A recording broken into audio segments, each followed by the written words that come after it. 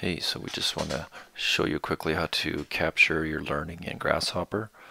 Welcome to my son's drum room, right? Here we go. So when you first log in, you're going to land to a page that looks like this one. And what I want to see you do then is to just hop back in.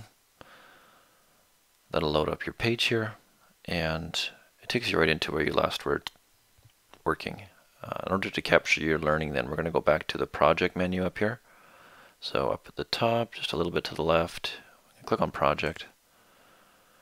And then here it shows, all the projects that you've accomplished, all the different sections you've finished. And so if I wanted to show that I'd finished drawing shapes, I need to have my window so that I can see all of these green check marks. If I can't see them, I need to zoom in and out, and you can use Control plus and minus for that in Chrome. So if I want to make it smaller or bigger, just so I can see all of them in this screen, Control plus or minus. Once that's ready, now I need to then add some evidence that it's me actually doing the learning. So what I'm going to do is I'm going to click on the three dots in the top right here. When I do that, it brings up a menu here, and all you need to do is just click on settings. And now your name shows up on the screen, and it still shows in the background all this fundamentals that you finished this section. So now what we're going to do is we're going to do a screenshot. Now there's lots of ways to do it. Different computers have different ways of doing it.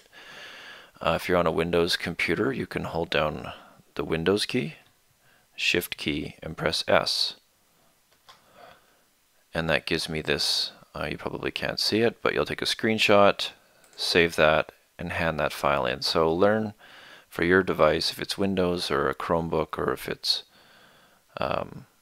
Mac, then make sure that you know how to take your screenshots.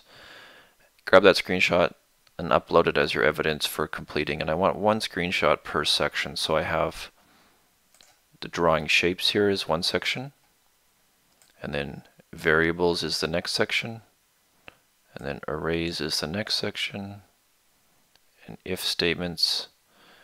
And that should be as far as we're looking to go at this point. If you want to go farther than that, you're welcome to.